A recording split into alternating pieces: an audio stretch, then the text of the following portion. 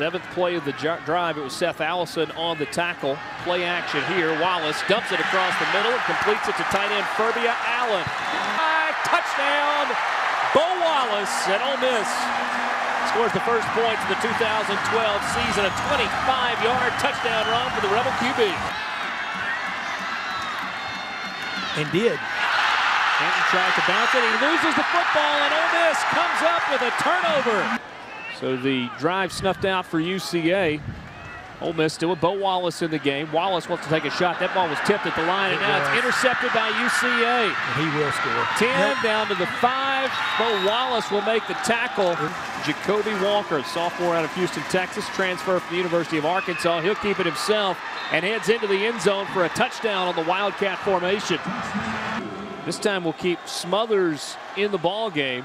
Power formation for Central Arkansas. Here it comes. Two tight end set. Bobo easily off the right side into the end zone, and UCA an extra point away from tying this football game.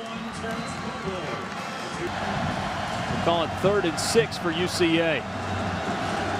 That was a 3-down lineman. Here comes the blitz up the middle. They complete a slant and a big play for UCA. Now a huge play for UCA to the 20, to the 10.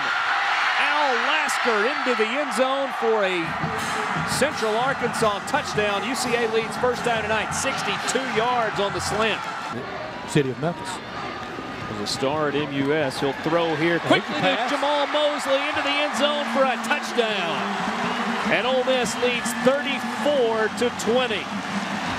11 offensive possessions tonight for Ole Miss. 6 of those have gone 50 or more yards.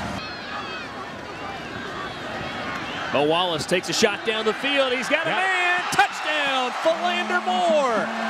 And Ole Miss leads it 41-20.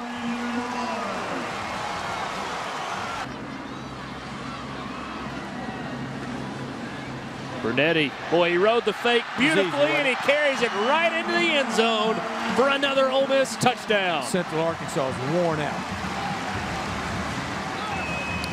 Barry Brunetti really sold the fake there.